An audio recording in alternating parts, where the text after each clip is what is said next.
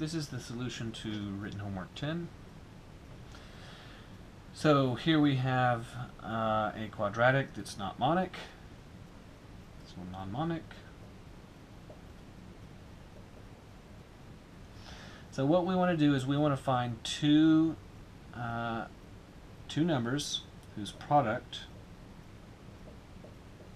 is the product of the first and last coefficient, so whose product is 6 times negative 10 is negative 60, and whose sum is the middle number, negative 11. Okay. So, let's try. Since we need the product to be negative 60,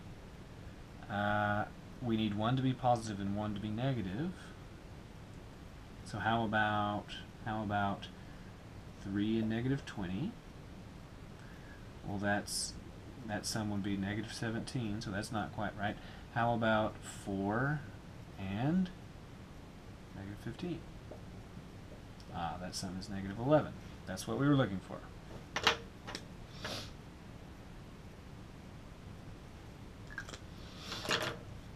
So that means that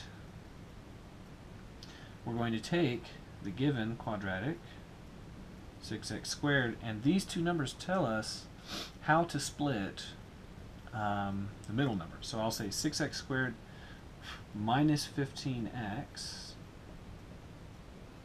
and then plus 4x minus 10. So the reason is because we're splitting this negative 11 into negative 15x plus 4. And now we have two groups of 2. Here's a group of 2, and here's a group of 2. So in the first group of 2, we can factor out the greatest common factor, which is 3x. So 3x multiplied by 2x minus 5.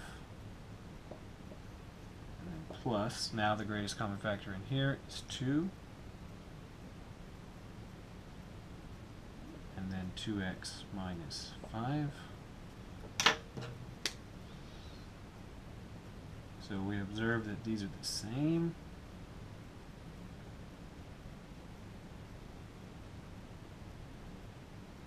And we're happy about that. Now, because they're both the same, that means that we can factor out 2x minus 5 on the right, and then the stuff that goes in here is the other greatest common factor. So that would be 3x plus 2. And that's the factorization. Part B is just the same. Again, this is non-monic.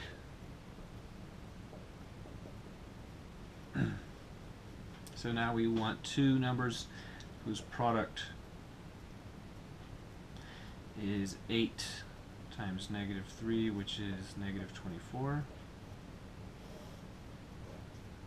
and whose sum is positive 2.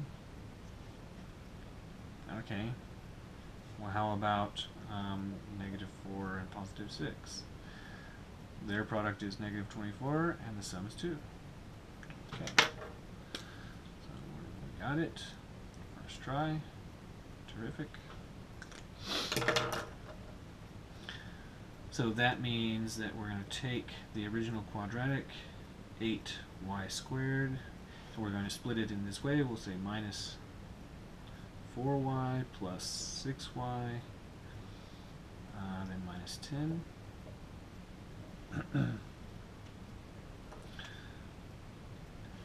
Now we can make two groups of 2. In the first group, 2y is the greatest common factor, and what remains is 4y minus 2.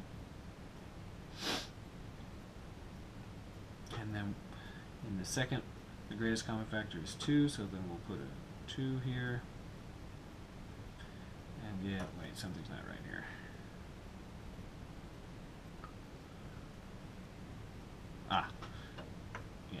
here the greatest common factor is in fact 4y, right? So I could see that because I could tell that this was not going to be right. So let's fix it. So 4y, doing that now, 2y minus 1 is what remains.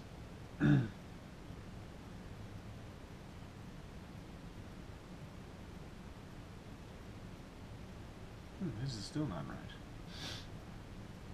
Oh.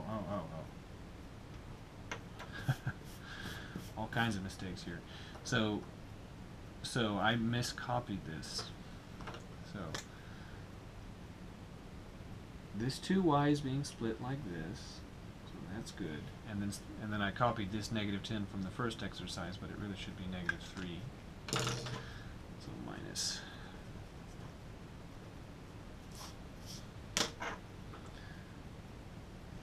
Okay. Now, factor out the 3, and we get 2y minus 1. And do the same.